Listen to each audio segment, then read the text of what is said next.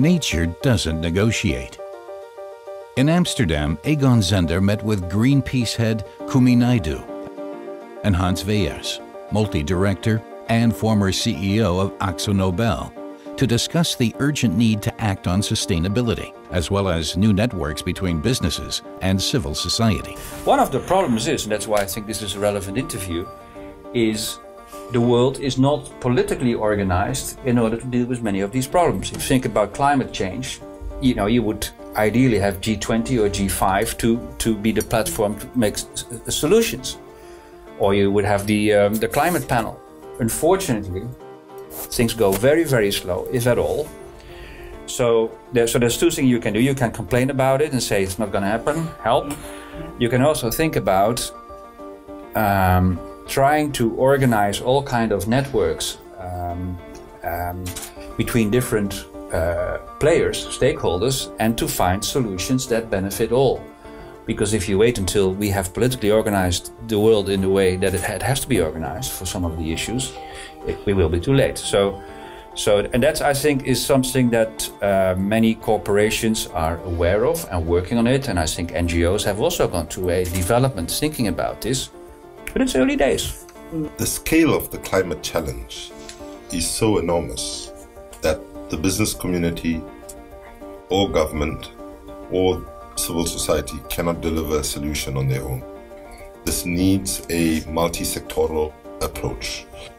A failure to make big, substantial changes now is not only bad for society and the environment, but I would say it's a recipe for suicidal trajectory for business. The businesses of the future that will survive are those that start investing now in reconfiguring the businesses to be able to deal with the future. I think a lot of businesses are going to be caught with their pants down. They're going to leave things far too late. Because you see, the problem is not only that the journey is still long. There is something which is the elephant in the room, that political and business leaders in particular are still largely suffering from a very bad case of cognitive dissonance, meaning that all the facts are there, that we're running out of time. At this point in time, we fail to create a sense of urgency with the larger populations. Yes. And probably because the actions are not right or the way we communicate is not right. But in the end, it has to come with support from the masses. The masses, otherwise we will not be able to create change. I fully support that. And we fail. Because when people ask me, how is Greenpeace doing? My honest answer to that is we're winning some important battles, but we're losing the war and losing the planet. Yeah. That's the honest answer, really. One of the questions that you both mentioned was the sense of urgency or the lack thereof, right? And so what can we do? The people who are in the leadership of this struggle, including on the civil society side, talk in inaccessible ways. So, for example, you'll generally not hear me saying, save the planet, save the climate or whatever. I usually speak more in terms of securing our children and grandchildren's future.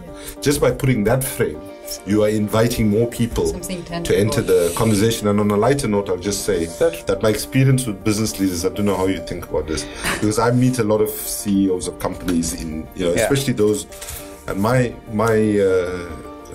track record tells me that CEOs who are in second marriages with younger children are very dangerous people. No, are more open than inspired business leaders we are seeing, are recognizing that the old way of a business leader only thinking in terms of conventional capital, only capital that mattered was, the capital you had in the bank or you were able to leverage. But today, more and more business leaders are actually, and this is why, even though I take a lot of criticism within the civil society community, for and so on, I still do it, because what I'm seeing is that more and more civil society leaders, business leaders, are recognizing the importance of what I call relational capital and social capital. Right? That is the capital that comes from the communities you draw your labor, where you do your business and so on. But here's where I think is the biggest challenge for us. The positive trend we are seeing in the business community is that more and more business leaders are saying we need to do more with less. You know, we have to get smarter. Our footprint needs to be less. But you're still outside. Doesn't mean you're a complete rebel, but you partner with the businesses or politicians to make things happen. It is important how you phrase it, because I think it would be naive and also dangerous to assume that you could enter into, let's say, structural cooperations, because an NGO like Greenpeace and corporations, whatever corporation you talk about, have different missions and different roles in life. But there are individual situations where it makes a lot of sense to work together, because there's enough alignment in terms of the purpose, you know, where do we want to go, and then the combination of different businesses in a value chain. Typically a lot of things happen in value chains rather than sectoral these days, with NGOs, with universities or whatever. That it can make a very strong impact.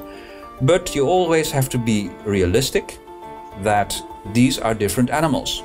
There has to be a certain degree of curiosity, openness, cultural awareness, and then finally you need people that are able to